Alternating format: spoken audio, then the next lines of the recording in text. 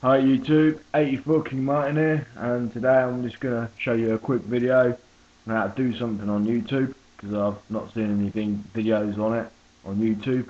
Now a lot of people have had comments on a particular video I put this up, saying where's it gone. Well, I'm totally going to show you two things, and what those are is I'm going to show you how to access your contacts, and I'm also going to show you how to send a video to a specific contact on YouTube. So what you're going to do is, when you're on your YouTube channel, you're going to go to this button here where your name is. In my case it's going to be my one. You're going to click on it. You're going to go to inbox. Then you're going to go down to where it says address book. That's how you find your contacts. As far as I know, I'm missing a few on mine because I'm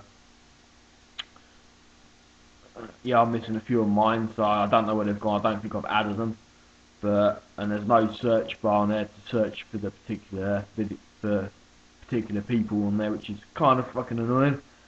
But that's how you get into your channels. Right, now I'm going to show you as well, while I'm in the inbox, how to send a video to another YouTuber. Basically what you do is the same thing what you did a minute ago. You click on this here, you go to where it says inbox, and you go to your address book.